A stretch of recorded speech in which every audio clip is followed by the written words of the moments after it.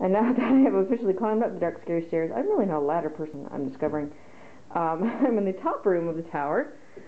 You can see there are actual windows. We don't have to provide our own light, which is a very good thing. I don't know how well you can see this because of the exposure, but through this doorway here, this is the big way to get out in the dome. And then you can see, I'm going to zoom in.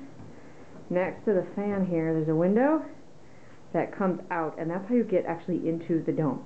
So Lew designed this building as an architect and not as an engineer, because this is a thoroughly ridiculous part of the building. Who does this? Who designs things this way? But this is the top of the tower, almost. Here, this is a scary wooden ladder, original, and well, maybe not original, but it's at least historic.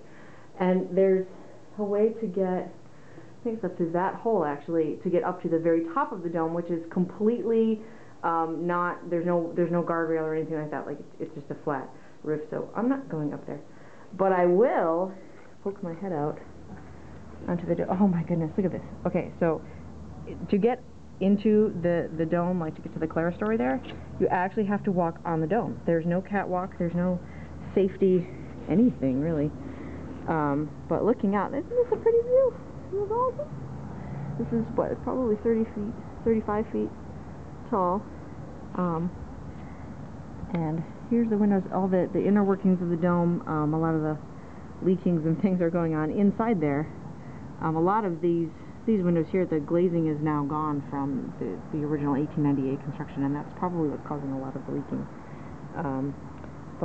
Yeah, this is very cool, and